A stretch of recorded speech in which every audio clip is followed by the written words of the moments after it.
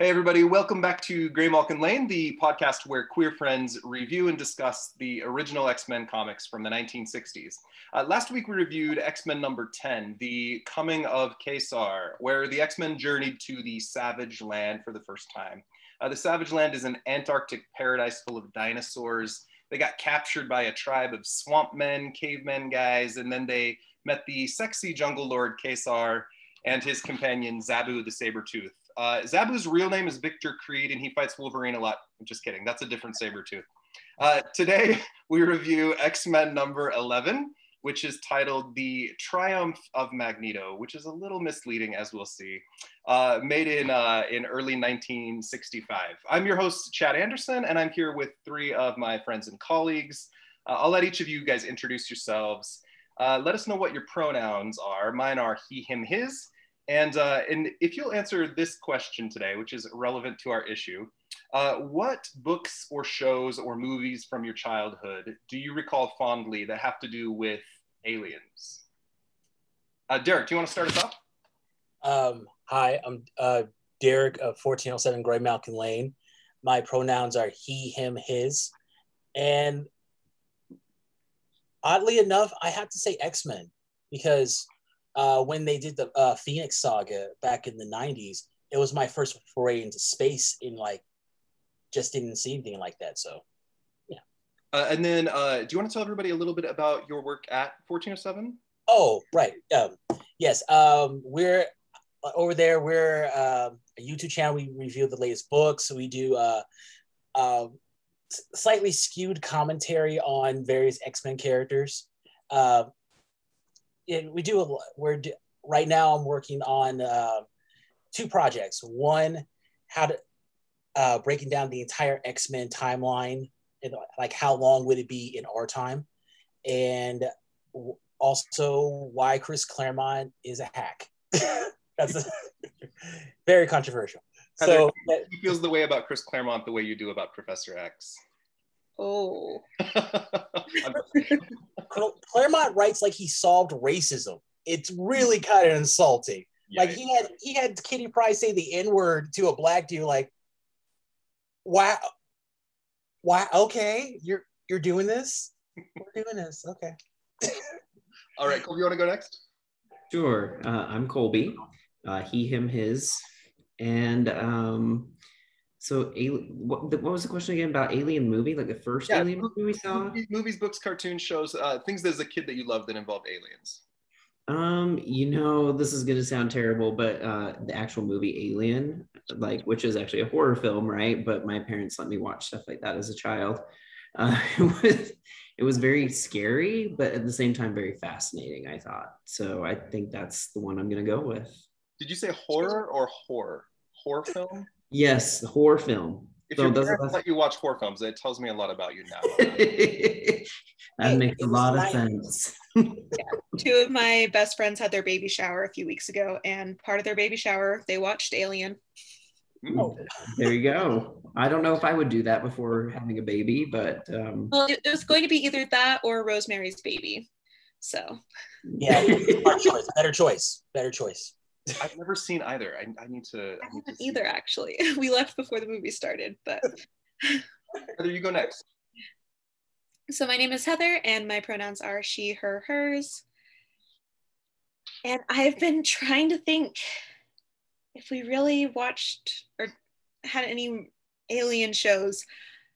This is going to sound ridiculous, but like what came to mind very first, one of the first DVDs we ever owned in my family was The Cat from Outer Space.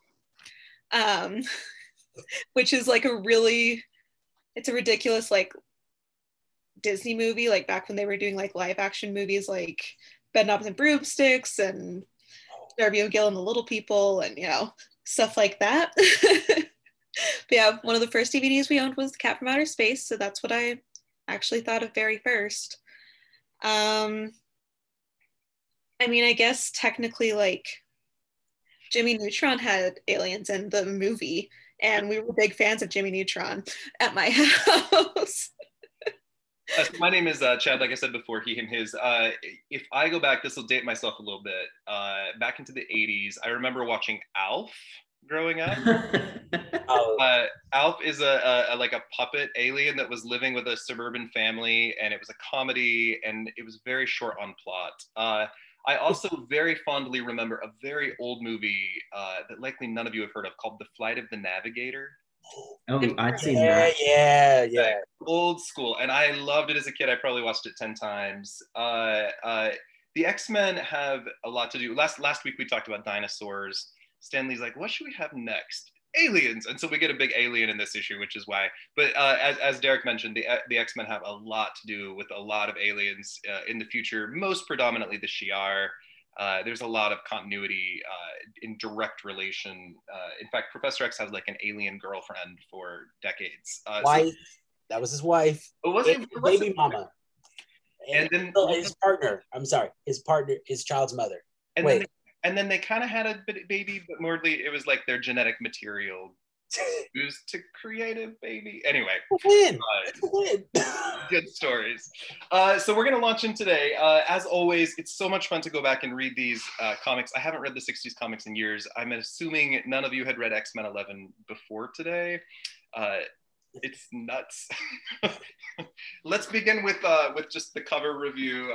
Here's my old X-Men Epic collection. For everyone who wants to see, this is what the cover of X-Men 11 looks like. Oh, I'm making it worse. So we have a giant space old man attacking the X-Men. What are your thoughts on the cover as you guys just take a look? What are your initial reactions? Beast has some crazy eyes going on, for one. I just have to point that out. It's like he's being blinded by the sun, maybe. Maybe I have a theory that Beast is off his meds this entire issue, and the cover begins that theory. So am I. The Stranger kind of looks like Frankenstein. What do you imagine the Frankenstein monster? Because he's just huge, right? And he's kind of lumbering, like, in his face, the way his face is set up, like he had like a bunch of hair and he shaved it, but he didn't know how to do it right. It's like, what are these eyebrows are supposed to be here, right? No. Bushy brows. I feel like they wanted to save the big reveal for the Stranger to the end of the issue, so I get it. But also, they're like, let's create an alien that looks like a really tall old man, like it's Orville Redenbacher floating from the sky. I don't. It's a bizarre character design. Heather, what were your thoughts? I mean, yeah, the Stranger's eyebrows definitely throw me. But he just looks so much bigger than everyone. And I know some of it is the perspective, but he just looks gigantic. He is gigantic. In future comics, he will sometimes appear at like 40 feet tall. He's a strange character. Did you guys notice how, I don't know if it's just my copy, how like pale-faced the background crowd is? They're all like super pale. It's like zombie faces. It's very strange. They didn't want to paint those. That was extra money. Yeah. Okay, so let's begin X-Men 11. So this is called the Triumph of Magneto. We get kind of a little trope at the bottom as they're introducing the creators. The letter X followed by a word. So extraordinary script, extravagant art, exceptional inking, and exemplary lettering, which is just fun. That's a long-term trend in the X-Men. They like to come up with all sorts of punny X words. There's a whole series called the X-Treme X-Men, and all their letter pages are named like exclamation points and things like that. Expressions. That's Claremont too. Just saying, adds on to my point. So the issue opens with Professor X trying out some new machine that he has called a radar image beam that can sense power and create distortion waves. There's this image of some sort of crazy threat appearing rather like an X-ray, and it explodes because the power of the person they're measuring is just too great.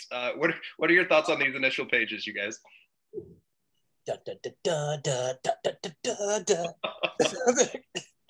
Quiet, Angel. Hey, we just got here. Shut up, Angel. Listen up. Shut up, Scott. Beast is jumping in, like he can't walk into the room. He's got to do like a half handstand as he flips around. He's flexing all the time. He's just like everything, verbally flexing, athletically flexing. He's just a jerk. He's a 16-year-old jerk. He ran out of Ritalin this whole issue. Heather, do you want your very own radar image beam? Oh, I think she froze. Okay, we will edit in post. Yeah, I think we are having technical issues. Okay, well, we'll continue. I hope she's able to rejoin shortly. I will make a comment about this gigantic projector. I mean, I know that we are in the 60s, but like this thing is enormous. I mean, where would you put that in your living room? Rich man problems. Xavier has like rooms in his house like the size of high school gymnasiums. Like everything is enormous. Okay, so can I just then ask another question? Where did he get all of his money from? You know, the next issue we review, actually, X-Men 12, is called The Origin of Professor X. So we get to learn more about him, but he has a very, very wealthy family and lots of investments. Also, he's telepathic. So I think he can just, you know. Played the stock market well. Yeah. And we later learn he knows a lot about the future as well. So I think he can just, he can invest where he likes. Heather, you're back, hooray! Yes. The Gene Grey is back. So, are you back? You okay? Yeah, I'm really sorry. My computer Wi-Fi decided to crap out, so I switched over to my phone. You're okay. I had asked you if you perhaps would like your very own radar image beam in your own house. If it's going to explode, I'm gonna say no. Because I don't want to have to clean that up. So this is the first time in a few issues where they have detected some sort of mutant. They have the goal of recruiting him ever since, or before Magneto possibly can, which is, you know, we've seen this plot line a few times now with the Blob and Eunice. And it's just too powerful. They don't know where he is, even though I'm a telepath, and it's not actually a mutant. Go out and find him quick, my X-Men. Beast is being very, very extra as he does little handstands on one finger stands. And Iceman decides to get him back by creating a wall of ice, which Beast then slides off of with the sound effect slurp. It's amazing. What are your thoughts about the hijinks between the X-Men here? Well, I think it's interesting that they're relying so much on the radar image beam, because every other time Professor X has done his little creepy eyeballs in the middle of nowhere to find a mutant. And so the fact that they're like, okay, well, since the radar image beam isn't working, there's no way we can find him, even though that's never what they've used before. And so if Professor X can't find him, if he's that powerful, Professor X should be able to find him really easily. And yeah.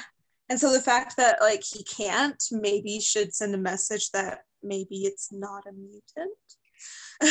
It's possible that the stranger, who's quite powerful, we will learn, has some sort of blocking, like he may possibly, his nature may block his ability to be tracked.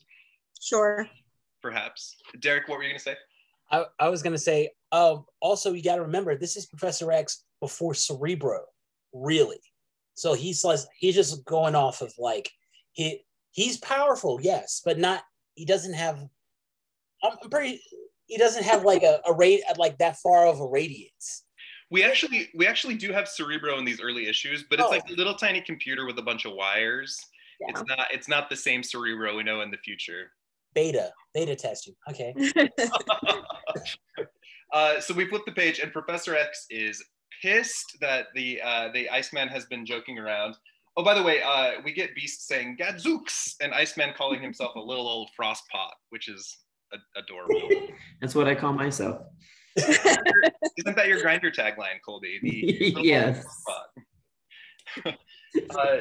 Professor X is pissed. So we get a scene change over to a hotel. So let's pause for a continuity deep dive for a moment. The stranger, I will go ahead and introduce quickly here. He is not a common character in the comics. but he has been showing up sporadically throughout the years. He's fought the Avengers, he's fought Thor, he's fought Quasar, and he has come back to fight the X-Men a couple of times, most prominently in a miniseries called X-Men Forever. So after the X-Men movies came out, you guys remember how like Mystique was all jeweled and blue, and Toad is like a tall like karate master guy. They suddenly started appearing in the comic books that way. And so Fabian Nicieza wrote this series called X-Men Forever, in which he used the Stranger experimenting on mutants to explain why Mystique and Toad suddenly started looking different, even though they just went back to looking the same in the comics in the near future. But the Stranger is a member of a very powerful alien race called the Gigantans, which has some ties to some other bizarre Fantastic Four characters. He is basically an experimenter. He likes to come and collect people. There's another character called the Collector, not the same. He likes to come and collect people who have genetic potential or mutation, and he's coming to Earth to find people who are interesting, to take back into space and look at. Now, nobody knows this at the time. His powers as they appear in this issue, I've made a list really quickly.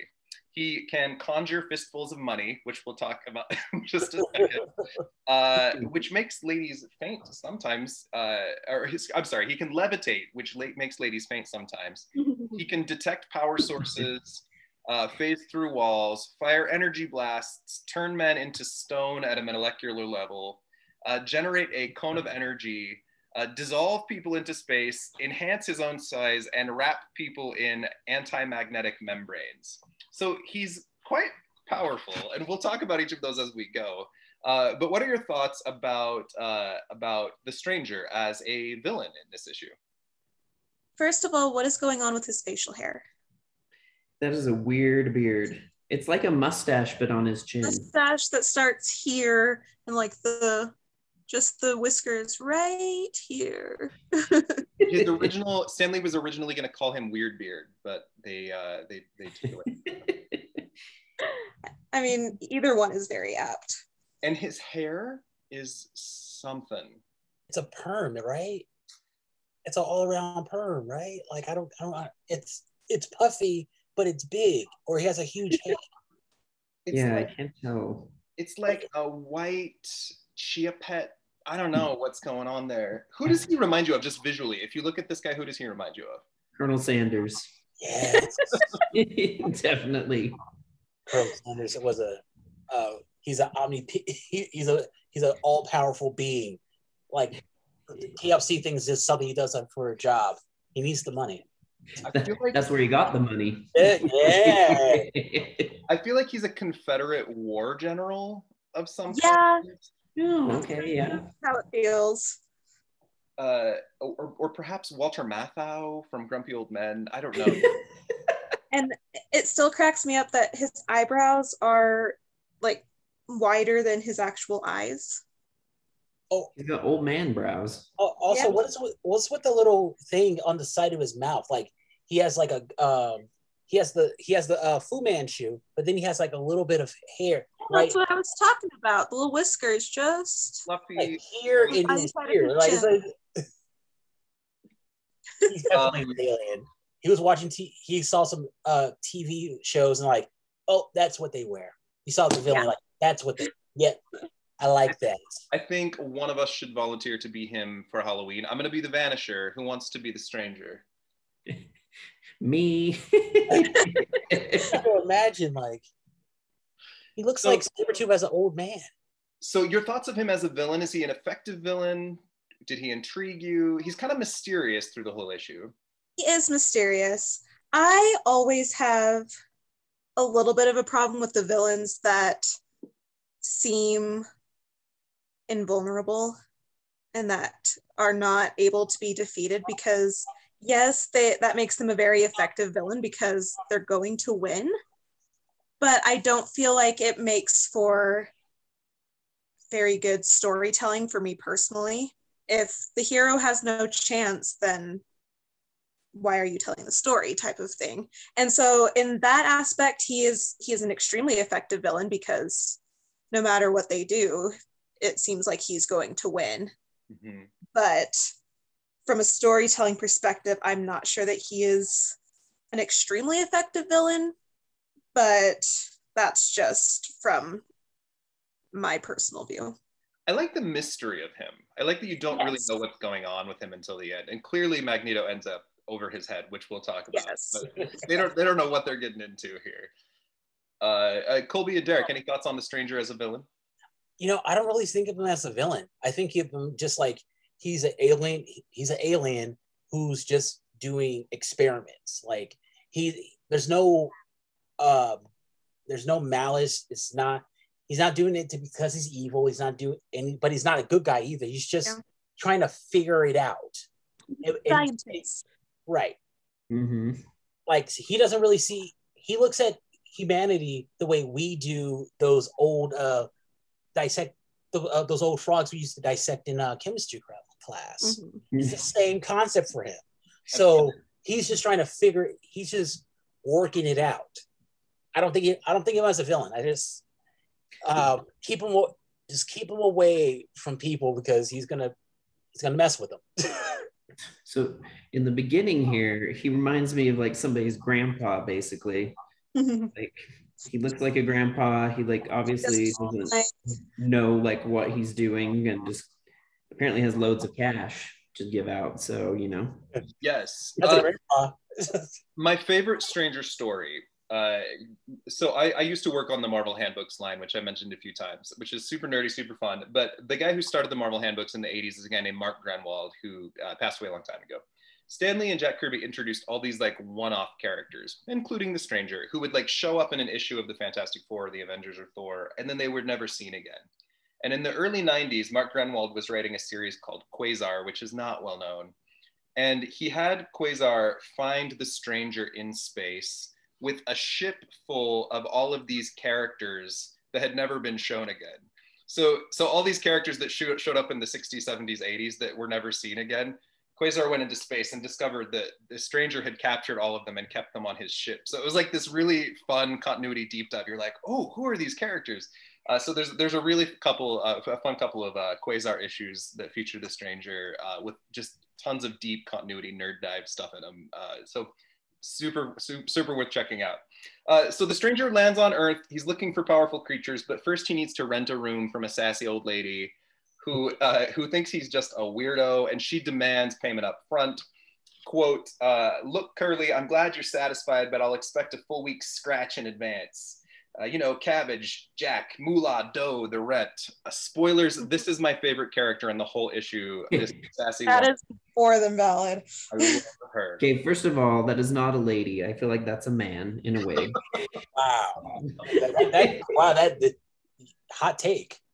I mean, it kind of looks like Mrs. Doubtfire. I'm not gonna lie. She kind of looks like Granny Goodness from Darkseid's from Superman, like the lady who just goes around like stealing children. Yeah.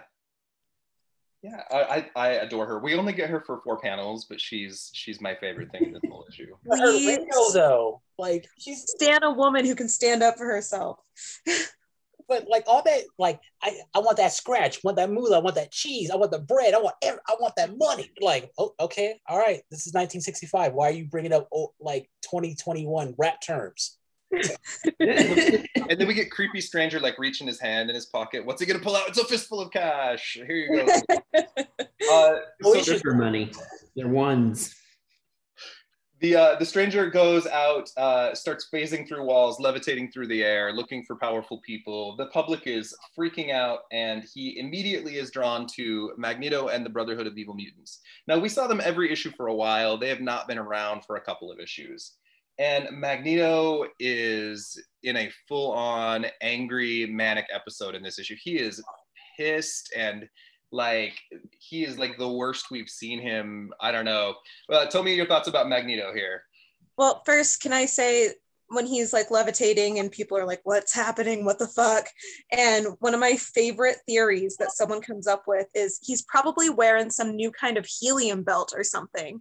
Like, why is that your first thought? Like, is this what people think that this is going to be?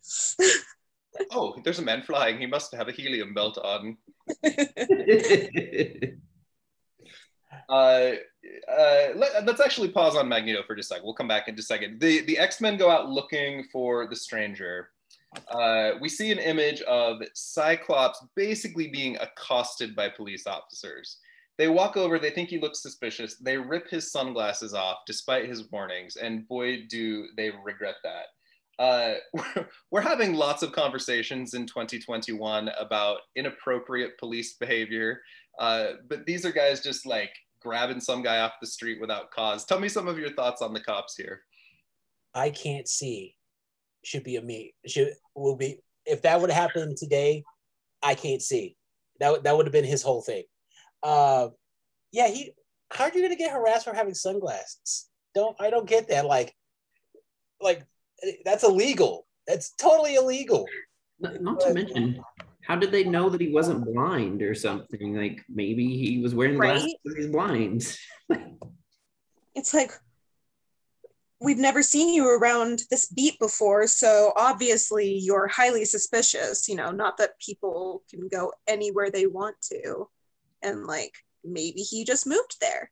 Maybe he's been there, but he's like, they haven't noticed him before. Like, what?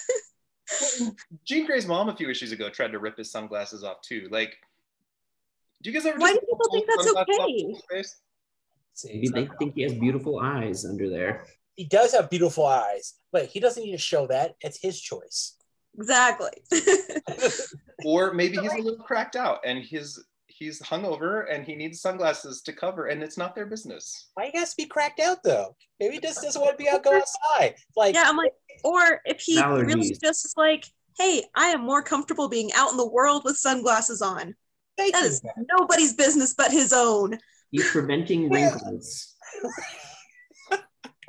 So this is a good moment if you guys choose to share a personal story. I overwhelmingly like to believe that cops are good people, but I've certainly seen my share of cops over the years who have power trips. I got pulled over one time for driving 32 and a 25. And the cop that came up, his name was Officer Lawless, no joke. Like, had his hand on his gun and was like, positioned at my window, like, roll it down, you were speeding through my town, like, so mad. I was like, whoa, man. Do you guys have any power tripping cop stories? I have actually, knock on wood, never been pulled over. But even, like, my brother has been pulled over a couple times and has never really had a bad experience, but I mean, he's also a cis white man. But I know there was one time he used to drive deliveries for a food place, and he was leaving a house and it was like a Sunday afternoon, and so there was nobody else on the road, and he just really was not paying any sort of attention and was driving on the wrong side of the road. And the cop pulled him over because he thought he was like high or something because he's driving on the wrong side of the road, and pulled him over and was talking to him, and my brother's chatting with him, and he was like, I pulled you over and I thought that you were like drunk or high or something. He goes, you're very clearly not, but you were still driving on the wrong side of the road, so I'm still gonna have to give you a ticket. And my brother was like, yeah, that's valid. Like, can't even fault you for that. I messed up. And so but like I said, he's also a cis white man, but I have never actually been pulled over, so I don't really have any personal stories. I kind of do. I grew up from Oakland, California, and I was told by my family early on how to deal with the police. So as I got older, I always thought if I'm ever in a situation, it's best to have a couple white people around with me because just to get me out of the just for protection. But one night we were heading to my friend's house, and we got pulled over, and the cop just blurted, and they told us to get out of the car, and I was going to open the door, like have my hands out, and all of a sudden I hear, "Put get your hands back in there. We're about to shoot you." We're like, okay, all right. I just kind of, with me with the police, it's you gotta kind of like go with it. they're on the power trip. All they want to do is just they want to know that you're paying attention to them. So just do what they say. Know that you're not doing anything, and just keep it moving. But also know what you are. Yeah, and I apologize if that question was insensitive. As a person of color dealing with that question, that's a totally different thing. My goodness. We're used to it. It's just like you know, I know it reminds me of this old episode of Will and Grace I saw where they somebody threw like a bottle at Will's head, and he just like, all in a day. That's all it is. Like, all in a day. Like, you know, it's fine though. It's not. I'm not gonna. It doesn't define me. It's just like one of those really annoying things, like waiting in line and just like, he's like, oh, I have to deal with this bullshit. And it's been a rough year with a lot of hard conversations. So thank you for answering that question. No problem. Cole, did you want to tell a story? You know, I haven't had any like serious run-ins with any officer. I mean, every time I've been pulled over, it's for doing 5 miles an hour over. So yeah, I can be doing like 20 miles an hour over past the cop and they don't even blink an eye. But if it's 5 over, then I get pulled over. So, but I can't say that anybody's ever really been a complete jerk. So I haven't really had a bad experience. I mean, except for getting a ticket like twice. Okay, so moving forward, the X-Men help save Cyclops from the cops, because if you have superpowers, you can do that. And they get him up to safety using an acrobatic beast and a generated ice tunnel. What was that, Heather? He grabs Cyclops with his feet. His feet, he can grab you just like with your hands. It's fine. It's fine. He loves his feet. I kind of love his feet. I don't know. I'm not into feet, but I love Beast's feet. Is that the beginning of your foot fetish, Chad? I think it is. You know, and also think about it. What if you're in bed and the remote's right by your foot? Instead of having to go reach out, you can just like, oh, get my foot. Oh, thank you, foot. Or you can just already. Right. Also, I feel like Beast would do a handstand on one finger and then reach across the bed to get the remote with his foot, because he's extra all the time. Okay, so Magneto is trying to impress the Stranger or dominate him. I don't know. He tries to wrap him up in a bunch of metal. The Stranger isn't having it. But we see a very divisive Magneto here. We've had a lot of commentary in past episodes about his motivations. Let me read his little speech to the Stranger here. He says, this is why you must join us, because I am power. I shall one day reduce the human race to slavery so that Homo Superior can take over, and those who serve me shall reap the rewards. Now, in the current comics, the X-Men have formed their own nation of Krakoa. We see Magneto not like this, not calling people slaves, but they are certainly, there's a lot of like mutant pride and we are better than kind of commentary, kind of threading through. What are your thoughts on very angry Magneto here? Like, who put a bee in his bonnet? He needs to chill. Is that a bonnet? Oh, I'd love it if that was a bonnet. His helmet's actually a bonnet. Kind of. He can't get it off. That's why he's so mad. He's hiding his acne underneath. I don't. As far as with Magneto, I think he was just mad that day, because you know how you just go extra when you're already kind of pissed off. So, he's just doing too much. All this could have been a conversation. The Magneto I know now would have just would have sat down, had tea, and say, "Let's talk about this. This is why you should be with me." There are times I love Magneto. In this issue, I definitely want him to be like just humiliated and defeated so badly. He's awful. Toad is leaping for joy behind him. Good, Master, good. And then we see Mastermind using his powers in some kind of new ways here. He's creating full environments. He makes the Stranger believe he's at the bottom of the ocean in a Volcano. This is the mastermind we see later who like really screws with the Dark Phoenix. He's coming into his own power-wise. And how does the Stranger handle it? He says, well, now it's time for me to give an example of my power. Red. He turns him to stone. He just molecularly turns him into stone. It's amazing. Is it stone? Yeah. It's a So solid like a block Medusa of matter. power. Solid block of matter. That's so heavy. But also, it seems like the Stranger was like a little startled, like, oh, whoa, I didn't see this before. Oh, this is crazy. And like, it seemed like he was startled, like, oh, whoa, I've never seen this before. I want to see where this goes. Like, time to show time for them to put respect on my name. I am the Stranger. Mastermind's so heavy he like propels through the floor like into the Macy's. Yeah, and then like, help, police! So the X-Men are now hearing these cries and they rush to confront the Stranger, but also find the Brotherhood of Evil Mutants there. And as always, crazy hijinks ensue. Tell me some of your thoughts and reactions or your favorite parts of the battle that follows.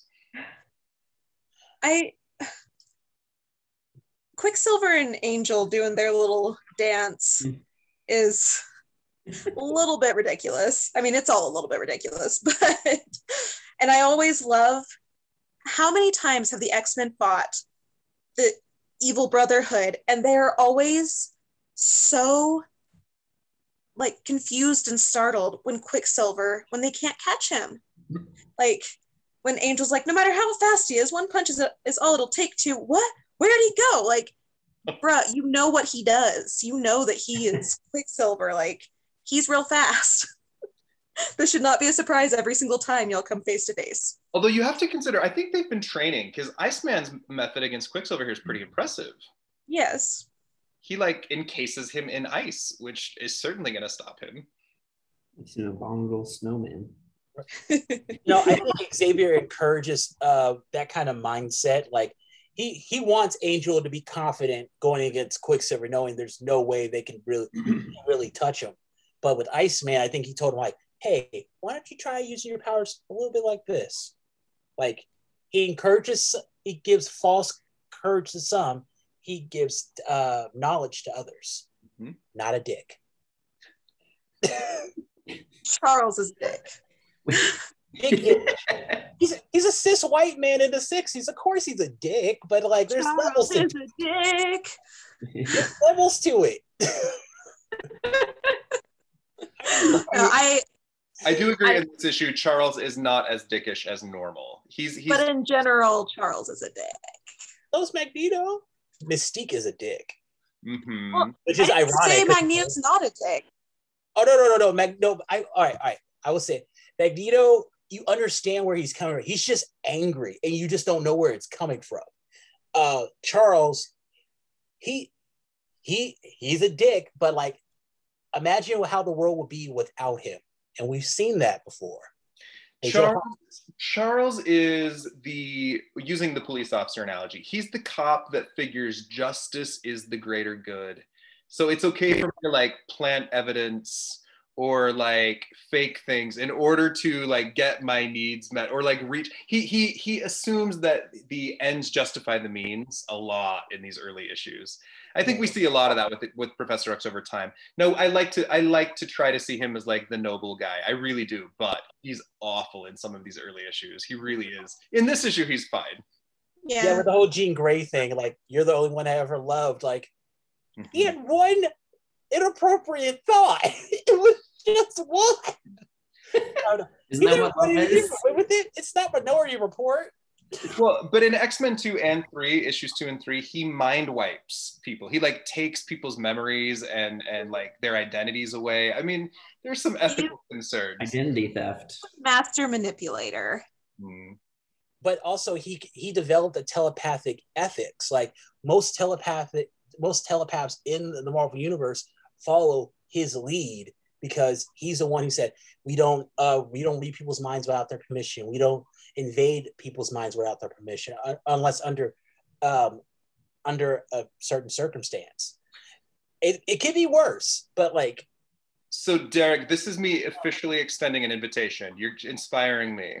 I want to have a panel of people on, and we're going to have a special episode where we talk about Charles Xavier's history and whether he's a hero or a villain. And I think we like do our research and we come in prepared. Will you join me for that sometime in the near future? Absolutely. You know how to get a hold of me. I'm right here. Let's do it. I think that would be actually really fascinating. We'll just talk about Professor X and whether he is good or evil or where he falls in that spectrum. And don't get me started on his children, because that wasn't his fault. They ran away. The women ran away without telling him. That's not his fault. I am going to reserve my commentary. But what made them run away without telling him? What did he do to them? So Okay.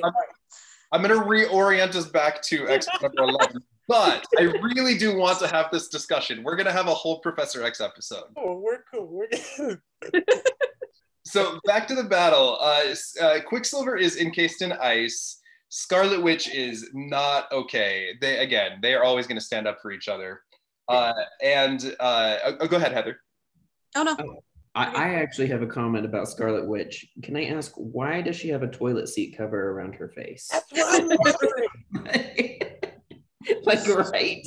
Maybe she has acne on the sides of her face. Maybe she has a beard, like a full-on beard. She's gonna hide her beard. Like she has her father's mutton chops.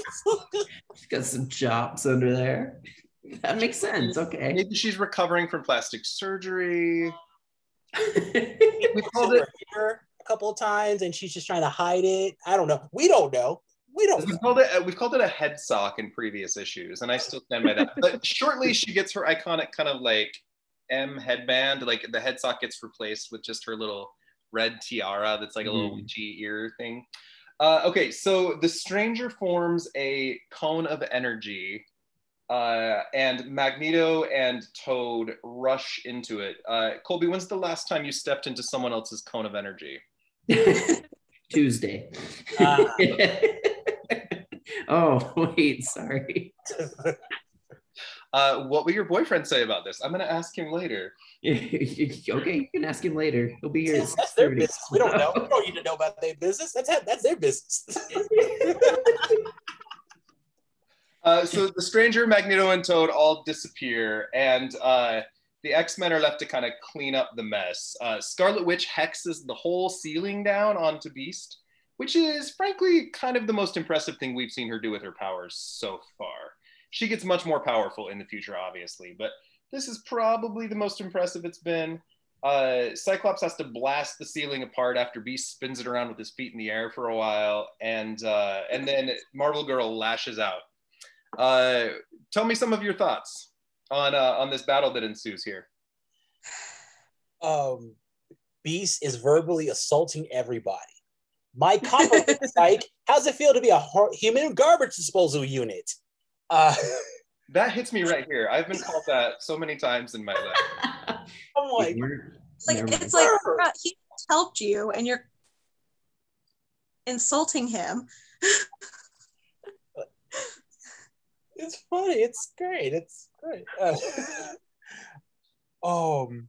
Also, I really like how Wanda, like, how long does it take Wanda to get ready? Because that's very interesting. Because she has the leggings, the little, are those pogo stick shoes? Like I don't know what leg warmers. Leg warmer. Yeah, I got the leg warmers. Like that, like she has to put her hair up in curls and then put it in the toilet seat bowl. I mean, that's a lot to get together. And it's like gloves up to here, and like he has the shirt under the leotard. Like every inch of skin is covered except for her face. Yeah, she wants to be. She's like, nobody's objectifying me today. Covering up the moles. But everyone objectifies her, and it's the worst. It's a terrible costume. It really is. The Scarlet Witch's first costume is awful. Maybe Toad's is also equally bad. So they save Quicksilver from his little, icy sheath. And Quicksilver and Scarlet Witch are done. They're like, we quit. we're done with Magneto forever. Like, we're leaving the Brotherhood, and the Brotherhood does dissolve in this issue. It's finished now. Take back your power. Well, I doesn't seem like she was taking back her power. It looks like she was like, Scott Summers, it looks good right now. I want me a piece of that snack cake. Amen. Right? Right? Hey. A Scarlet Witch Cyclops love story would be very strange. It's happened. Scarlet Witch and Cyclops? Oh yeah, it happened in. I don't like it. It happened. Like it. No, actually, it's really funny because it was established that Quicksilver and the Scarlet Witch were Magneto's kids, and when Cyclops went over with Magneto, he and the Scarlet Witch got together, and Magneto was super into it. He's like, "Yes, I love it." And hey, it's like, "Hey, I know you don't need to, but in front of Quicksilver, can you call me father?" It is some of the shadiest but most hilariously burned. So, Magneto was such a dick. That's a dick. That's a big old block dick. Just just slapping you in the face. Bizarrely, I don't think I've read Ultimate X-Men. Oh, it's good. But I'm also remembering there's an alternate universe somewhere where Quicksilver and Scarlet Witch were hooking up too. That was the same one. Was it? That's okay. But they weren't really brother and sister. It's weird. Game of Thrones called and they want their plot line back. Incest. This is why I look at twins so weirdly. Like, so the Quicksilver and the Scarlet Witch are leaving for Europe. They're done, and in the near future, they will be recruited by the Avengers for Captain America's kooky quartet, which is a total different storyline. But they propel into kind of superstardom after this. They have a long history. We won't see the Scarlet Witch with the X-Men for a long time, but we've referenced in this podcast before, in the future, she kind of goes mad. She casts this crazy spell that like results in the deaths of millions of mutants and millions of others losing their powers. In the recent comics, which would be a spoiler, except this episode won't come out for a month on Grey Malkin here, but she appears to have been murdered on Krakoa in a comic book that just dropped last week. So there's a big storyline unfolding around the Scarlet Witch and the X-Men right now, which is going to be fun to see how it plays out. Magneto innocent. Hashtag Magneto innocent. He didn't do anything. He didn't do nothing. I think Mystique's behind it, but I don't know. We got some crazy stuff happening. It's going to be interesting. So a very angry stranger is pulling Magneto and Toad aside, and he grows himself to giant size to demonstrate his power, and then wraps Magneto and Toad in some magnetic or anti-magnetic membranes. That's how science works. It looks like he just jizzed all over them, but I'm just gonna It does. blanket. Derek, we get a little bit saucy on this once in a while. No, it's fine. It's fine. I love it. It's Especially me. Honestly, of course I had that initial thought, but it looks to me more like in cartoons when people would get like be trying to throw the pizza dough and then miss and it would like land on them. That's what it reminds me more of. But on Grey Malkin Lane, we have to, of course, go straight for the obvious sexual jokes because that's what we do. It's like Alien Silly Putty. Yeah. Okay, that's fine. I got it. Go ahead. No, just be like, this one part where, like Xavier says, looks like the Brotherhood are just banding, and Misako's like, we're not disbanding, right? Like, no, where the hell you get that from? I just said they're not together anymore. Where do you get disbanding? Scott was really like, I just got this job, okay? I don't want to lose it. This is not Microsoft. Scott is the newly appointed leader of the X-Men. Okay, so Professor X has another helicopter. It's a little more stylized. We've seen a few helicopters destroyed already. Again, this man has a lot of money. This one's got some X's on it. It's like a cute little buggy. I think it's adorable. And they track down the stranger again. But the stranger has now revealed he is an insane alien, a stranger from the stars, Quote, "My people are greatly interested in mutations. I journey from planet to planet, taking specimens of mutants back to my world for study. I did not know whom to take from Earth, but then the one who calls himself Magneto insisted I ally myself with him. He pulls Magneto and Toad into space. And we shall never return. Boom. And it's kind of delicious, right? Like, aren't you a little happy to see them get their just desserts? It's really funny. I mean, like, just it seems like Xavier's like Magneto's being taken. No, don't say anything. Don't say anything, guys. Just let him take it. It's fine. We're not gonna do anything. I do not feel bad for Magneto. I feel a little bad for Toad. No. Yeah. You know what? Come on. Like, he's a grown man. He could have said no. All right. Like, you know, I'm just saying. Like, hey, it's like the R. Kelly thing. I see piss coming. I move. That girl saw piss coming. She stayed. So I'm just saying, personal responsibility. I'm going to swallow my comments. Whoa. Don't you always do that? Right? No, I do not always swallow my comments. Heather, do you have anything you'd like to say there? I am biting my tongue. It's fine. What is it between two consenting adults? It's just what works. Two legal consenting adults. So Toad did agree to jump behind Magneto through the cone of energy, but I do not think he consented to being wrapped into membranes and yanked into space. Magneto didn't consent to being wrapped in the You forgot the safe word. I feel for Toad here. Toad can be a pretty nasty villain sometimes, but often he's kind of a sweetheart. I care for him here. I like Mortimer. I feel like he's more of a sycophant than a villain, if we're being real. Mm-hmm. He does have his moments. There's some pretty evil shit in the future sometimes. Well, sure, but like for overall, especially what we've seen thus far, I feel like he's largely more of a sycophant than if he were on his own. I don't feel like he'd be quite as evil. Yeah, absolutely agreed. But also the thing with Toad is his mutant powers, they gave him low self-esteem. Like he sees other people, and he's like, oh, their powers make them beautiful, but me, I look like a Budweiser frog. Like, what's going on? Do I have to go talk to female alligators now? What's going on? Like, it's bad. Toad is mentally ill. Oh, 100%. I just think he's depressed. He's just really depressed. Mentally ill. No, right. No, you see, when I hear mentally ill, I did like, oh, they need to be in a straitjacket. Like he just needs to, cut the hair a little bit, change the image, like get a makeover. That, like, what he wants to do. I'm not telling him what to do. Just make a change.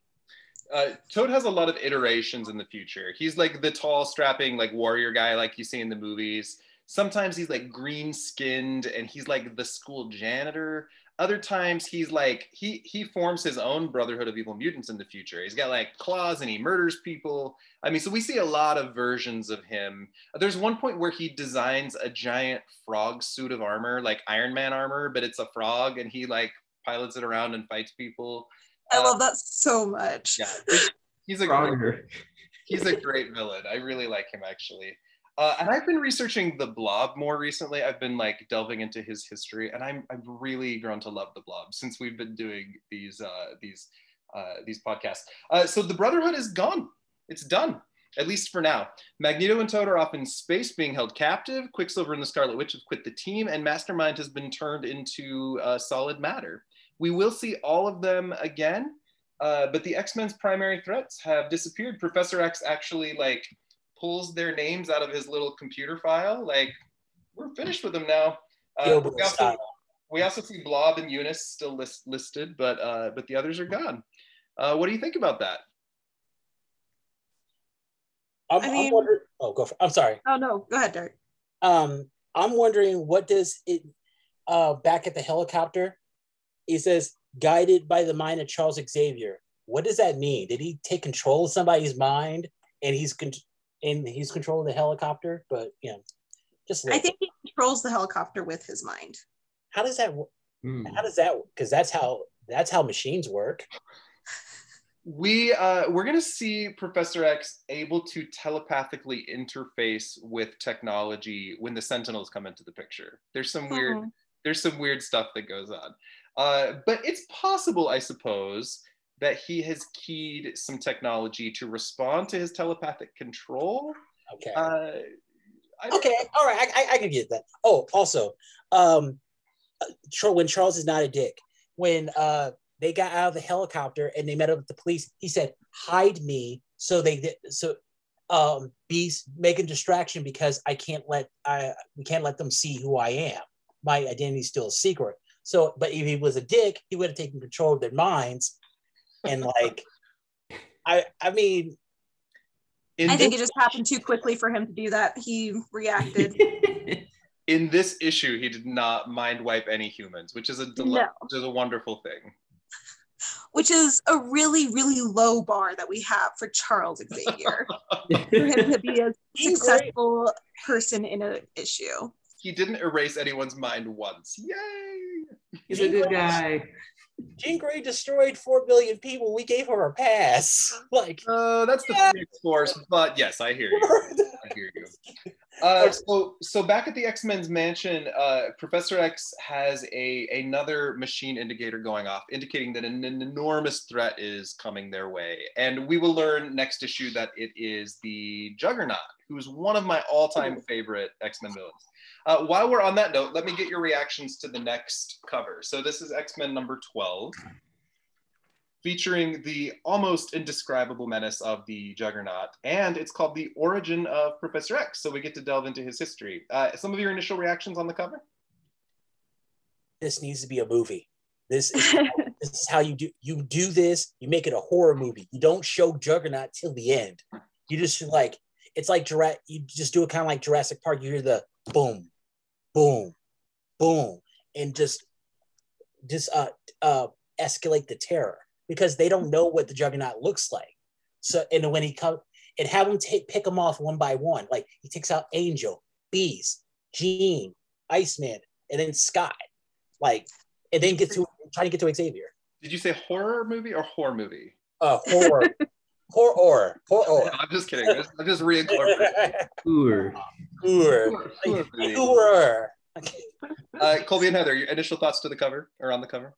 I think I'm just mostly excited because Juggernaut was always an X-Men villain that I was aware of. Like, I'm pretty sure either my dad or my brother had an action figure of the Juggernaut at one point. And so, like, he's always been around and for me. And so I'm like, oh, hey, I know this one. We've had a lot of one-off villains, but we get the Juggernaut and then the Sentinels right after that. So we've got some really fun issues upcoming as far as classic. All right. If we look at this issue, this is the final kind of one-off issue as well. Not final, but starting in the next issue, we start to get continuations. The story does not end at the end of the issue. It picks up into the next one. So storytelling style is changing here too. Well, it kind of feels like this last one didn't really end. Like, he just went off into space and they're like, oh, well, that was it. Like, it was a little lackluster at the end, I feel like. It's kind of a lazy end in some ways. There's not a lot of resolution. Mm-hmm. Who was your star player in this issue? And did you have a favorite single moment? For me, my star player was the landlady that demanded the money. I adore her. And if I had to choose a single favorite moment, I think it's Mastermind getting what was coming to him. Yeah. How about for you guys? For me, I would say favorite moment was when Scarlet Witch is like, you know what? I'm done with this shit. I'm done. I'm like, you know what? Like, no, Pietro, let's go. It almost looked like she was about to join the X-Men for a hot second, like, because like that whole thing between Scarlet Witch, Jean Grey, and Cyclops really interested me. Like, Jean was kind of swooning over Cyclops this entire issue. And she has been. Yeah, and that one part where she's like, when he says "my dear," it's like Richard Chamberlain, and I'm like, oh no, it wasn't my. It was good girl. he Good called girl, me a sorry. good girl. We Right. didn't talk about that. Right. Oh, And so I gross. looked it up. I looked him up. I'm like, she's okay with the sexual harassment. Okay. So sexual harassment is only okay if you like the person. Okay. I mean, it's consensual. Like if I can see that. He didn't know it was consensual. He just called her a good girl. He gave her the same tagline you would a dog. Good girl. Pat her on the head. Right? Heather, did you have a reaction? Did you have a reaction to the good girl thing? I didn't ask you about that. I laughed a little bit because a while back I saw like this screen cap of someone saying that when they were getting a tattoo and like her tattoo artist she thought was really hot, and she was like, and I was breathing through the pain and she hit one spot where it hurt a lot, and she's like, and I took a really deep breath and like exhaled, and the tattoo artist said, "Good girl," like as she kept going, and she was like, and that is one way to find out that I have a kink. And so that's kind of just what it made me think of whenever she was like, it's like when Richard Chamberlain says, "My darling," and I'm like, that's one way to find out you have a kink. And Heather, while you're at it, did you have a favorite character, favorite moment? I think my favorite moment was the landlady, because those 4 panels just cracked me up to no end. But I think my star players were Scarlet Witch and Quicksilver, because I have been waiting since they showed up for them to, take their power back and be like, okay, we're done. We're walking away from Magneto. And even though it wasn't quite a cop-out because they didn't know that he went to space, but it was almost a cop-out because it's like, oh, well, he can't do anything anymore. If they'd been there when he went to space and then they were like, okay, we're not aligned with him anymore, then it's like, that's real lazy. But they didn't actually know that at the time, and so I can still give them props for it. Fair. And Cole? So I would also have to say that when the two of them left and went on their vacation to Europe, basically, like it was kind of a weird like departure, but I still kind of liked that. I thought it was kind of funny. So. And Heather, you're gonna miss the Quicksilver and the Scarlet Witch. You're not gonna see him for a long time. But I love them.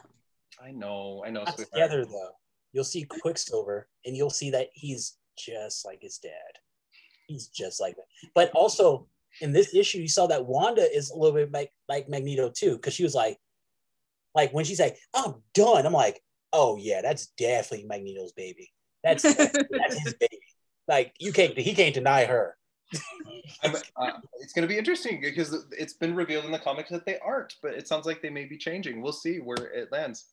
I had so much fun chatting with you guys and just nerding out. Thank you so much for being here and taking obscure comic books from the 60s and highlighting them. If people want to find you guys online, if you want to share, where can they find you? I'm on 1407 Great Malkin Lane on YouTube, Instagram. I started TikTok. I post on there daily, so if you want to get a hold of me, I'm right there. Fantastic. Colby, Heather, you're welcome to share if you'd like. My Twitter and Instagram handle are the same. It's Heather_Beth_, and I am a lot more real on Twitter than on Instagram, but I post more on Instagram, so it just depends on what you're looking for. Okay.